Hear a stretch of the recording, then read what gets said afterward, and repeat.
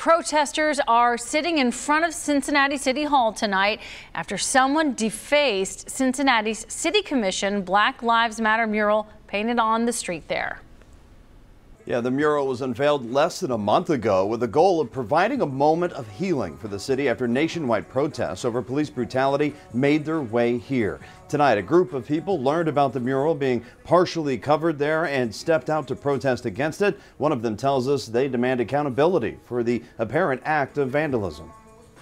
We decided to march down the street and to protest the vandalizing of this mural, and also to demand that the city use this camera behind us, which clearly caught the event, and to find the people responsible and hold them accountable.